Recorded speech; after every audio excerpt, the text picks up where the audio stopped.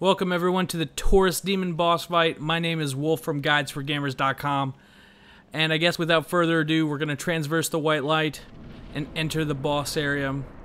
The first thing you want to do here, before you actually trigger the boss, is to turn around and climb up this ladder.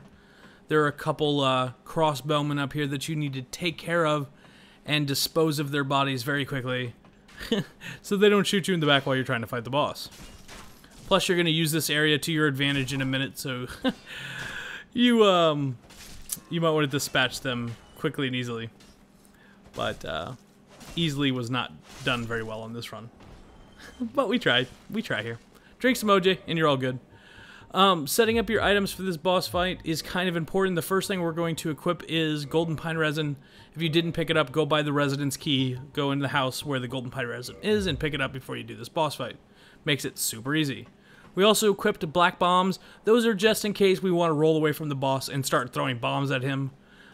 But we didn't need to do that. So what you're going to do is you're going to run down this rampart until the Taurus demon pops out of nowhere. Turn around and go back and climb up that ladder that you climbed up in the first place.